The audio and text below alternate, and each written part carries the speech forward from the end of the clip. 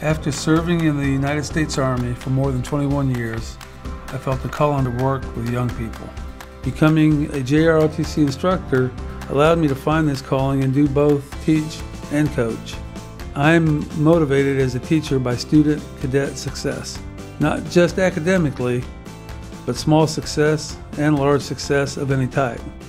Building character, leading a color guard for the first time, overcoming fears and bouncing back from setbacks.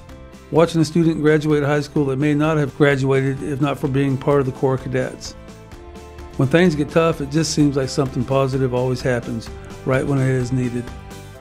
I love seeing a student's face light up when they accomplish something for the first time, especially the pride they have when the task is difficult and doubt overwhelms them. Unlike Corps teachers, I have most of my cadets for 3 or 4 years. This allows me the opportunity to develop students in depth and appreciate their success for a longer time at a greater level than most teachers.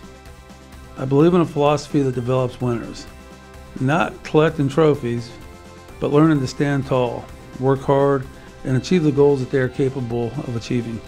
I'm Lieutenant Colonel Robert Foutz from Theodore Roosevelt High School, JROTC Rough Rider Battalion. Hooah!